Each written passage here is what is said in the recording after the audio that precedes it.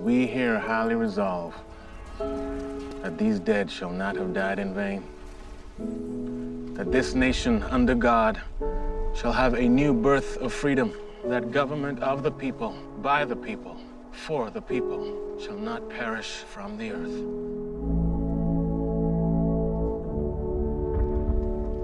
We can't tell our people they can vote yes on abolishing slavery unless at the same time we can tell them that you're seeking a negotiated peace. It's either the amendment or this Confederate peace. You cannot have both. How many hundreds of thousands have died during your administration? Congress must never declare equal those whom God created unequal. Leave the Constitution alone. Out of all the characters that you've played over the years, why does Mary Todd personally resonate with you? You know, so many of my characters, the characters I've had the opportunity to play that were, you know, important and well-written characters, resonate with me. I mean, Mary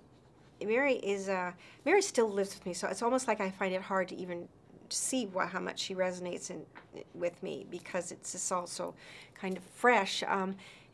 Mary was such an important, under-examined, and misunderstood character in American history. Such a complicated and important woman in American history. Had there not been a Mary Todd, there would not have been an Abraham Lincoln. They were two sides of this coin that came together that made Abraham Lincoln, and how very vital she was to him in studying that is fascinating. And she remained that. She was always his closest confidant, and she was always the one that was toughest on him.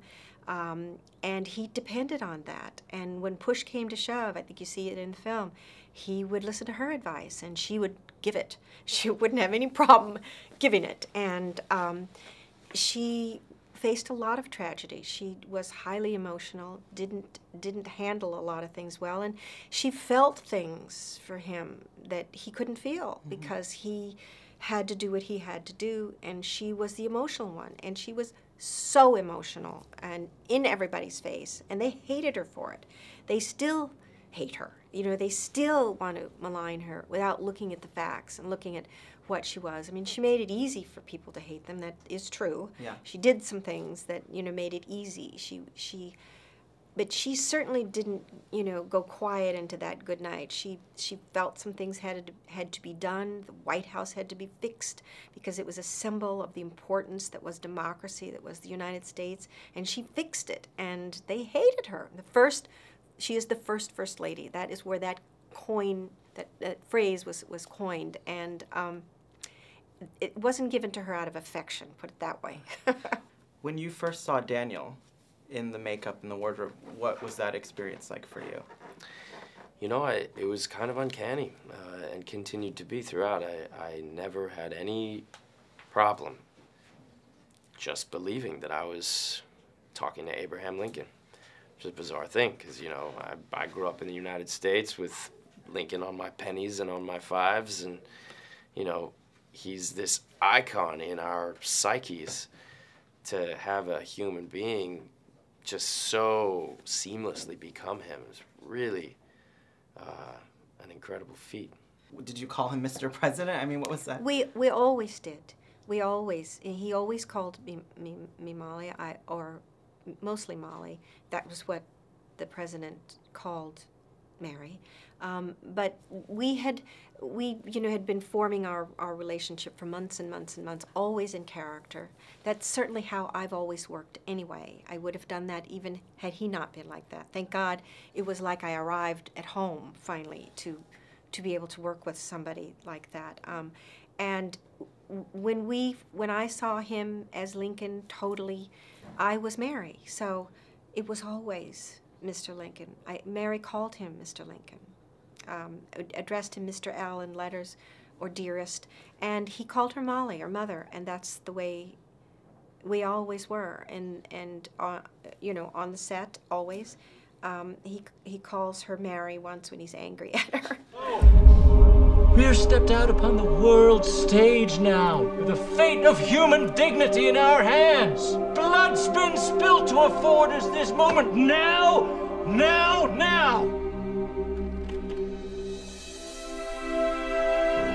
Abraham Lincoln has asked us to work with him to accomplish the death of slavery.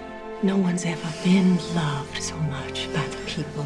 Don't waste that power. This fight is for the United States of America.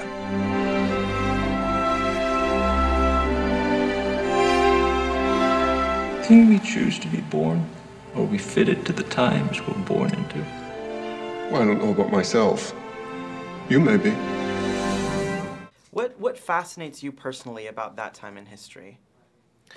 Well, you know, it's pretty fascinating, the notion that back then it was actually a controversial issue whether or not slavery should be allowed. You know, nowadays it seems pretty obvious.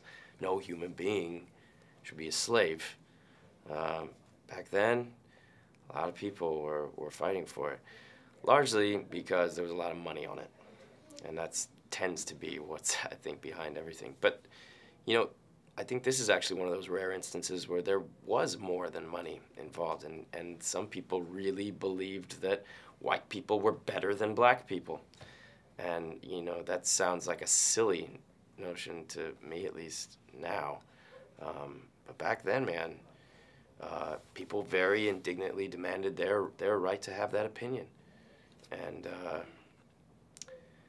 some people hold opinions nowadays, to me, that seem equally silly, but they take themselves very seriously. The rhetoric in Congress today, has it really changed since back then? No, I don't. I think you look at this piece in history, beautifully created, magnificently created by Steven Spielberg, and it does remind you, first of all, of how fabulous and exquisite the potential of what this country always has been and is, and you're so proud of it to be here, and you want to fight for it again, to be the potential of what it's meant to be, and you realize that again, you know, that it was always that these two sides, these entrenchments, you know, of these idealistic visions for this side and this side, you know, battle with each other, and much of the time won't compromise, so nothing can get done. And this one moment in time, this magnificent man knew something had to be done. Otherwise, somewhere down the line, the United States and its dream, the dream of it, would be lost. And it's what he does and what he faces at home with his wife and his children, what he faces with the country, and how he gets it done. Well, you know, this movie, I think, shows that even back then, even on an issue that was, to us, just seems really obvious, there was a lot of argument about it. And what I love is that Lincon is getting grief from both sides. And this movie shows, yes, he was getting grief from the Democrats, because at that time the Democratic Party was the conservative party. He was getting grief from the Democrats who wanted to maintain slavery. He was also getting grief from the more radical Republicans, because at that time the Republicans were the progressive party, and they wanted to do more than what Lincon was pushing for. You know, they wanted black people to be able to vote. They wanted black people and white people to be able to get married. Things that, again, today seem pretty obvious. Back then, too revolutionary.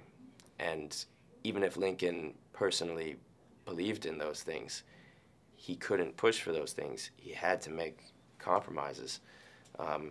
I really love that this movie shows that he had to make compromises, and he had to, you know, sometimes be a hypocrite, and he sometimes had to make mistakes, and he sometimes had to do some shady, questionable things in order to forward his ultimate agenda to end slavery.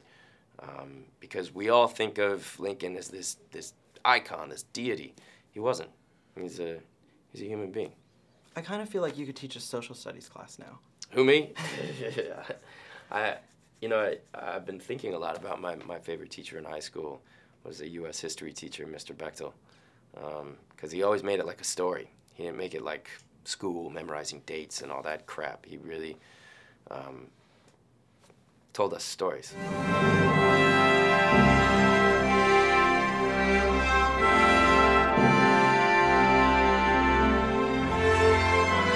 This settles the fate for all coming time, not only of the millions now in bondage, but of unborn millions to come. Shall we stop this bleeding?